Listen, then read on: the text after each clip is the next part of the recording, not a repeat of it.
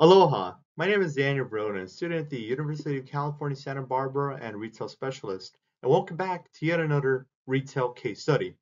Now, last month there was news that two of the largest grocery store chains in the United States would merge together. And right in front of me in the screen and in your video, it is obvious that both of them are Albertsons companies and Kroger. So as of October, both companies have announced that they are tentatively merging together into one company. Now, of course, this has caused public outcry and some discussion, including some controversy about both of the companies merging. So today we're going to be introducing this merger. We're going to be analyzing and seeing possible outcomes of this merger and discussing how it will overall affect the economy and local communities in the United States. Okay, so here are the table of contents for this video. We're going to be introducing the case study. We're going to briefly introduce and overview the companies that matter, which is Albertson Companies and the Kroger Company. Going to be going over the possible merger, analyzation of the merger, including possible outcomes, opinions, and further discussion, and the ultimate conclusion of this case study. So, as of October 14, 2020, it was announced that Kroger would acquire Albertsons companies for $24.6 billion. As two of the largest grocery store chains in the United States, this would put the merged company at over 5,000 stores and over 700,000 employees across the country. Moreover, when combined in revenue over the past decades, the company would own 16% of the grocery market in the United States. This would put the merged company right behind Walmart as the second largest company in the grocery market. In this case study, we will go over a brief introduction of both companies, the context of the merger, and the possible outcomes that could occur if the plan goes through unphased or under modified conditions.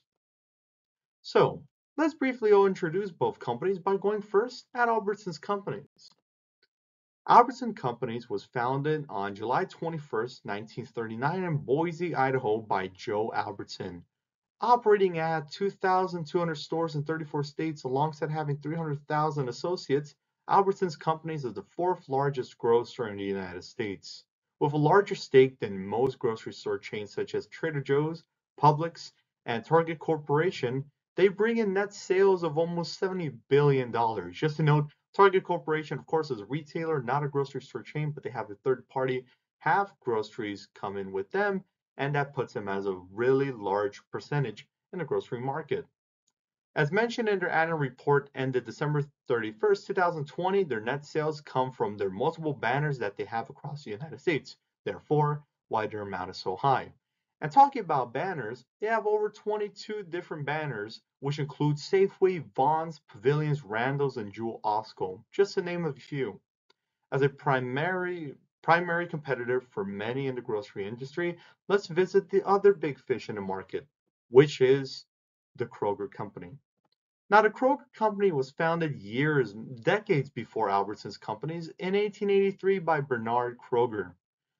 Operating at 2,800 stores in 35 states alongside having almost 420,000 associates, Kroger Company is the second largest grocer in the United States. So even though both companies merged, Kroger is still the second largest grocer, beating them, Costco, and everyone else. The Kroger Company brings in significantly more as they bring in $132.5 billion across their own company with their multiple banners, which could include Ralph's, Food for Less, Fred Meyer, and more. Sorry. Possible merger. So we've now briefly overlooked both companies and see how they are in sales, stores, etc. Now we're going to be talking about the possible merger and the overview of what could occur. As a visual representation, here's a map if both companies would go into or merge together, seeing the overlapping of the Kroger and Albertsons stores across the United States, including Hawaii and Alaska. Possible merger. In early October, it was rumored that Kroger and Albertsons would merge into one company. This came true as on October 14, 2022, Kroger announced that it was in the process of a definitive merger agreement with Albertsons Companies for $24.6 billion. After the tentative merger was announced, the public jumped on the news to display their own opinions and facts on the story. This caused controversy and new research, including this case study, to be conducted on the outcomes of the merger. Now, from the merger, of course, we need to go through the analyzation, including possible outcomes done by studies and other news articles to see what could truly occur from it. As each respective company owns 20 plus banners across the United States, making them the largest grocers in the country, there are some problems or there might be some confusions with this merger under antitrust laws that politicians might go after, including some representatives from each company.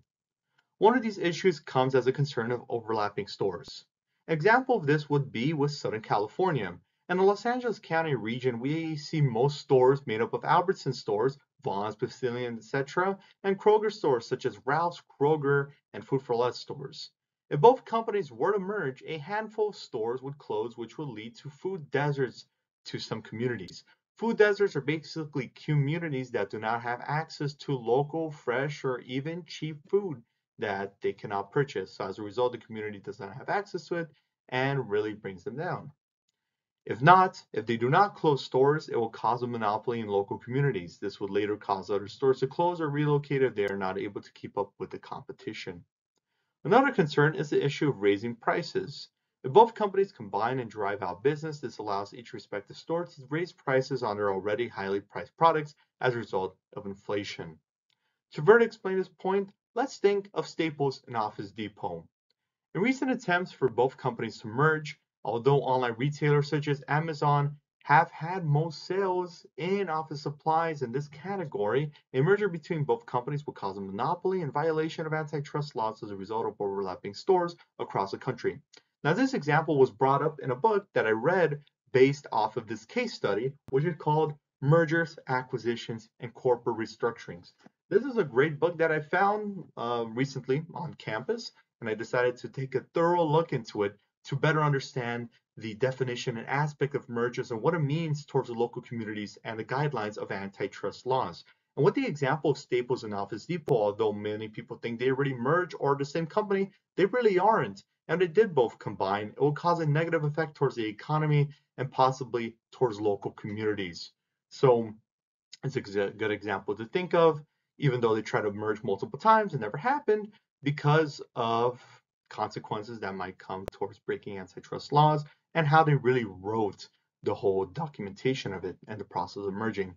This is similar towards Albertsons and Kroger Company, as both could have negative impacts towards the economy, and there might be some things that are written in there that the politicians and the company executives might fall through and never agree on.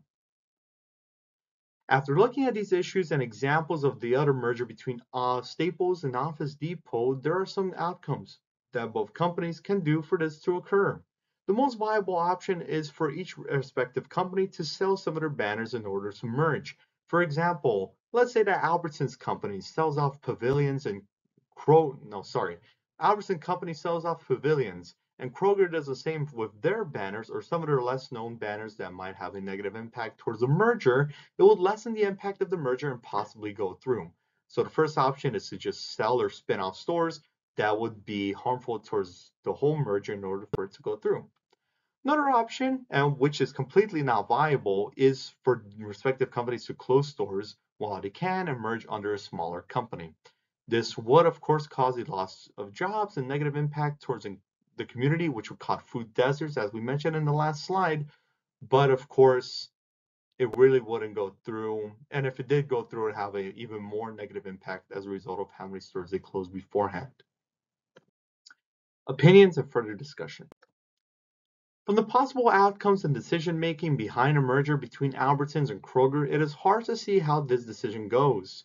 Either the deal goes unfazed and will merge by 2024, or each respective company will sell off some of their banners in order to make it work. It will be interesting. It will be an interesting couple of months to see how politicians and company executives will exercise antitrust and general business protocols in order to make the merger happen. Conclusion. As a result of the possible merger between Albertsons companies and Kroger, it has caused a fair amount of conversations and controversies in the past few weeks. As the two largest grocery in the United States, this merger would bring them to the second largest grocery in the United States behind Walmart.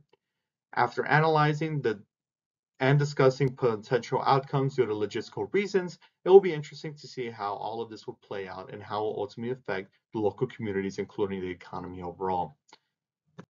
Okay, and that is about it. So we just went through the merger, introducing both companies, how the merger would be, possible outcomes and some discrepancies, and just an overall recap of it. I'd love to hear your thoughts about the merger and, of course, maybe even have a discussion about it. So, of course, if you have anything, you could always leave a comment below to see what your opinions are. Other than that, I thank you guys for watching this video and hope you have a great rest of your day. Bye bye.